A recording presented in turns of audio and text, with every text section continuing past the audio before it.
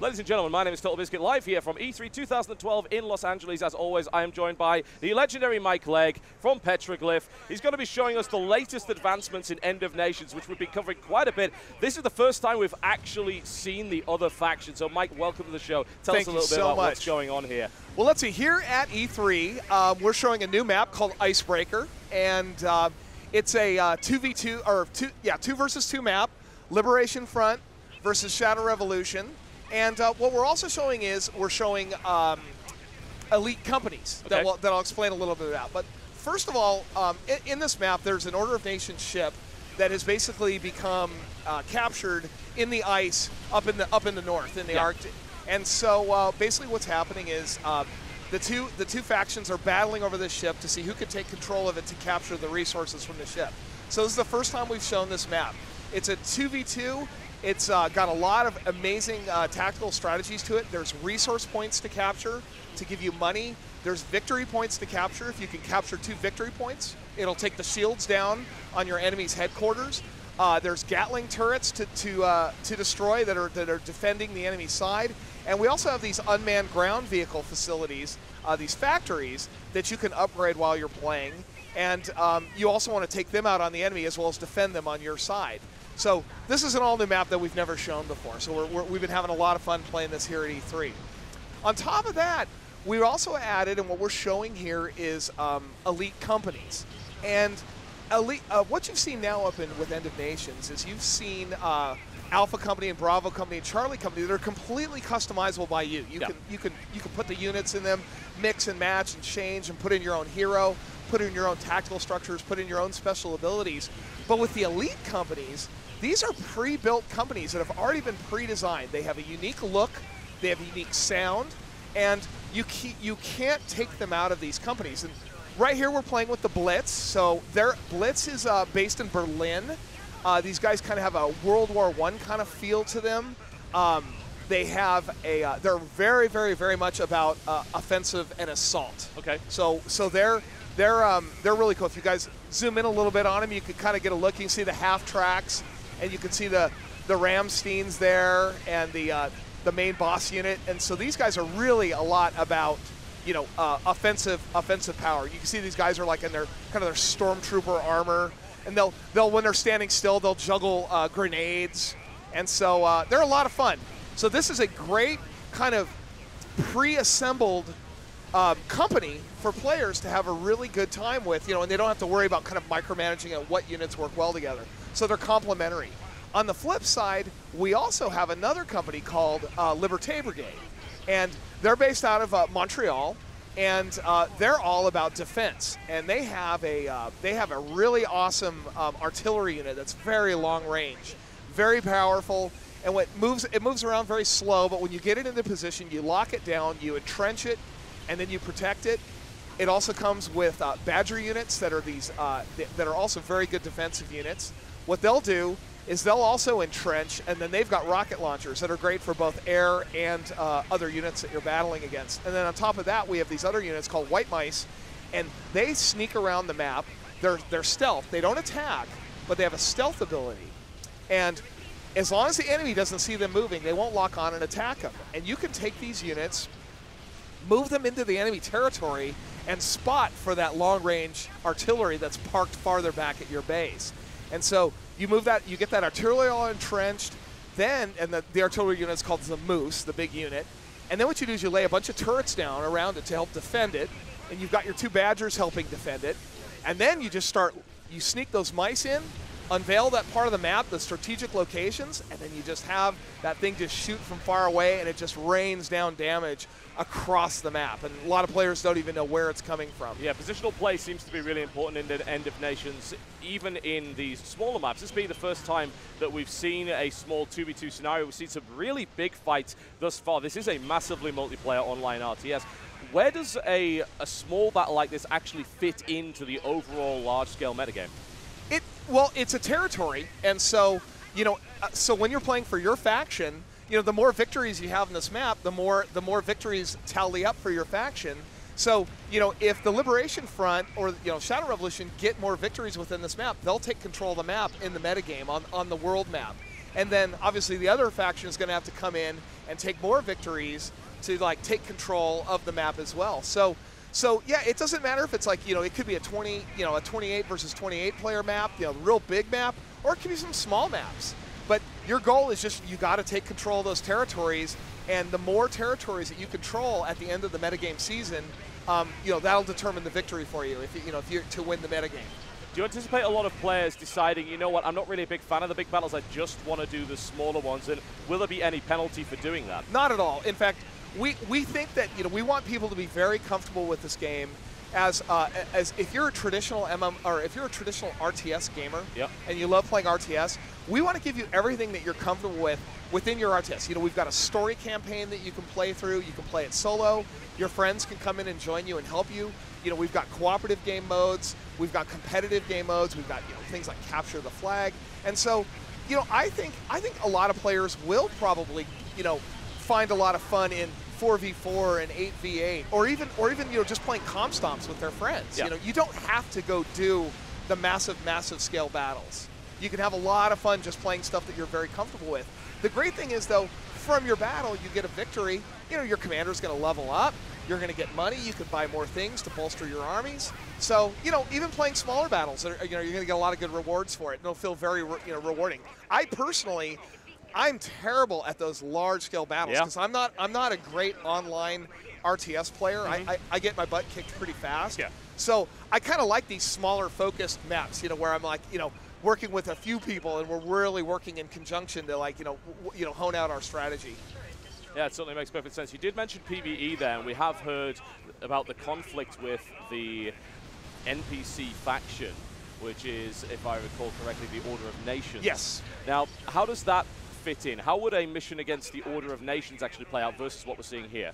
Well, an Order of Nations mission, you'd be playing entirely against AI controlled players. So Order of Nation is always AI controlled. They're never controlled by a player. And in some cases, you can actually team up and play with, you can forge a temporary alliance, Shadow Revolution and Liberation Front, they can forge a temporary alliance and play together to try and drive the Order of Nations from a particular territory. Some of your battles might be infiltration battles where you're trying to work your way through tons and tons of defenses to work into a Order of Nations base to get in and capture some kind of technology or destroy their headquarters and destroy a satellite array or something like that.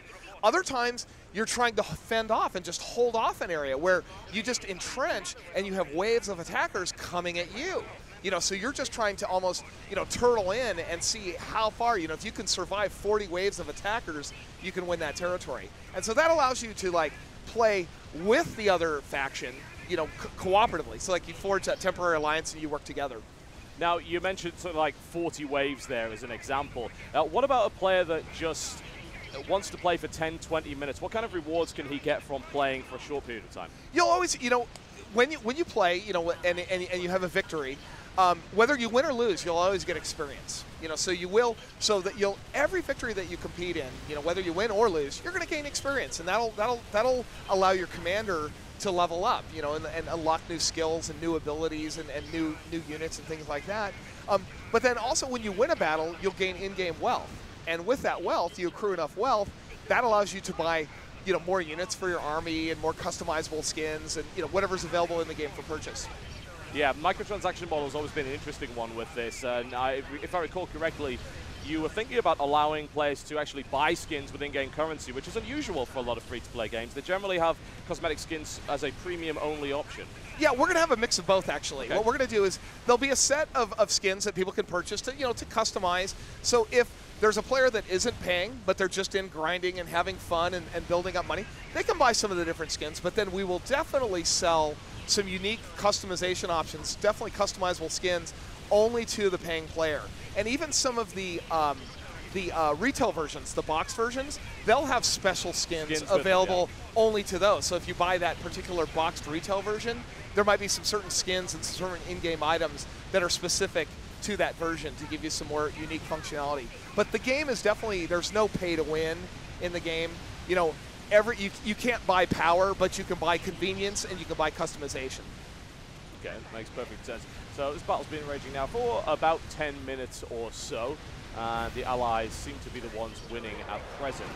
Now, there are various special powers available that you can actually call down here. We've seen a lot of powers from the Liberation front. How do the powers from the other faction actually differ?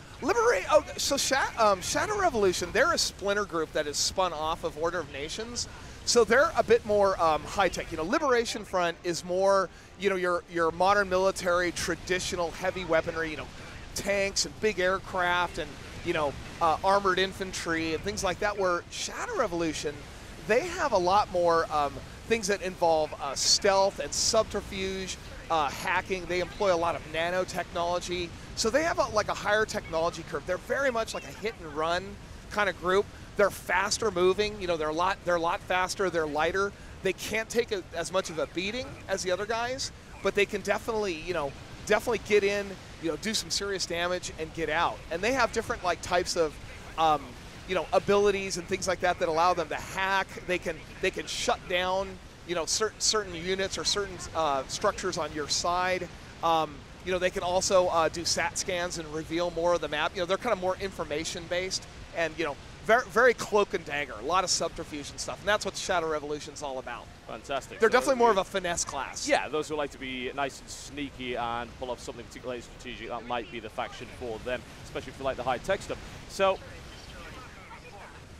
my question has now disappeared from my mind. It's very inconvenient. Okay, so are you rewarded for keeping units alive? So far, we've seen what could be considered to be a bit of a meat grinder. A lot of units have died on both sides thus far. If you were a player with exceptional micromanagement, for instance, are you rewarded? Does your unit gain experience, or?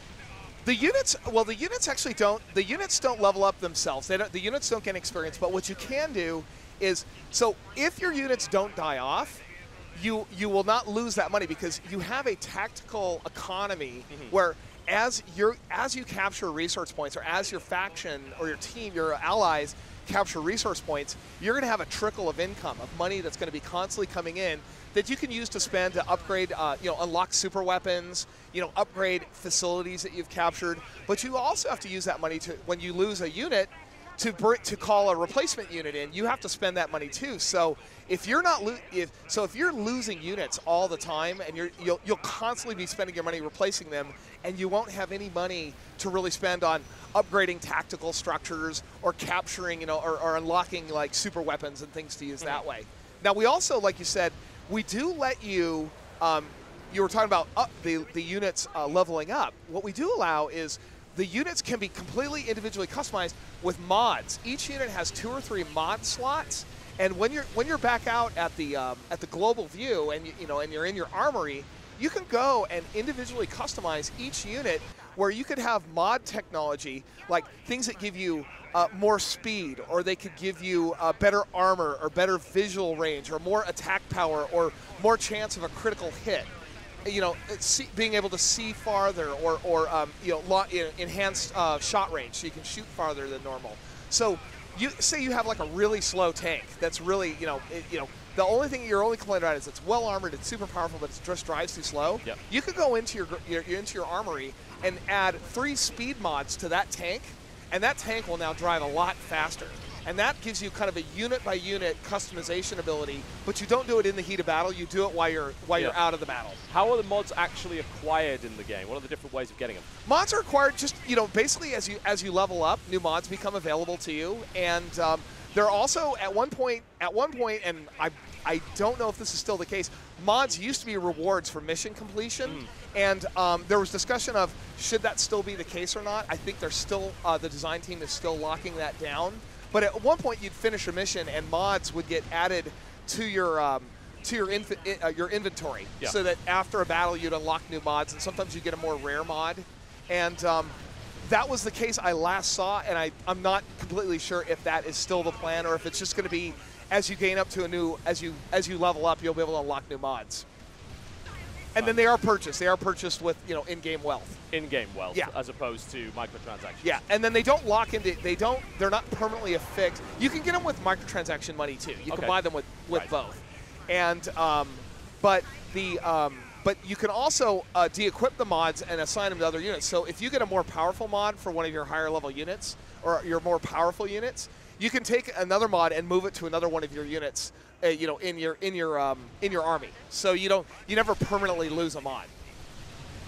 Fantastic. Now, there's a couple of questions I want to ask. The first one being on the subject of clan support. Obviously, this is very much a team-based game. Working with your friends would be to your advantage. What kind of support do you have for that within the game? We have friends lists and we have clan lists. So you can definitely co-op in with your friends and work together. In fact, you know, obviously every game that I play, you know, at Petroglyph, when we're testing the game, you know, if we get a group of designers or a group of like production assistants that all happen to be like have their headphones on and be playing and conversing and working on their strategy together, those guys obviously win. So, you know, we want this game, being that it does have an MMO element, the social element is extremely important to it. And we want to encourage people to find friends and play together. And so, you know, the matchmaking also takes that into consideration. So you can build a friends list, and then you can also build a clan so that your clan can work together and, you know, and play together and just like a guild in an MMO RPG. Is there any recognition for clan victories within the wider metagame? That's still under discussion. We definitely want to have that. We might not have it at initial launch, but it's definitely, you know, it's definitely something we really, really want. We want to encourage clans to be able to compete against each other and to really, you know, be able to have bragging rights against other clans. Now, the other question has got to be on the subject of actual competitive play when it comes to End of Nations. The competitive RTS scene is, let's just say, a little narrow at the moment as a result of a lack of games that are truly supporting it. Are there any plans for Petroglyph to support any sort of esports scene within this game? We would love that. We've got a lot of esports fans, and we'd love it. We don't have it incorporated in the game at this time. But it's definitely something that we'd like to do. You know, as we launch later this summer, it's something that we'd really love to incorporate in as we go live. Fantastic. Well, there you go, folks. That is a look at End of Nations and the brand new 2 versus 2 map. Now, you were mentioning beta coming not so far away. When can we expect that? Yeah, beta is only weeks out. So we've got alpha running now, and beta is just weeks away, and then launch will be at the end of summer. So it's coming fast. And where do they have to go to sign up for that? endofnations.com. Fantastic. Nice and easy to remember. There you go. Mike Legg, thank you very much for talking to us today. Much appreciated, ladies and gentlemen. End of Nations coming sooner than you might think to a PC near you. Check out endofnations.com for beta signups. Be quick. They are going fast, and this will be kicking off in a few weeks. Thanks so much. No problem whatsoever. My name has been Totalbiscuit live here once again from E3, and we'll see you next time. Thank you.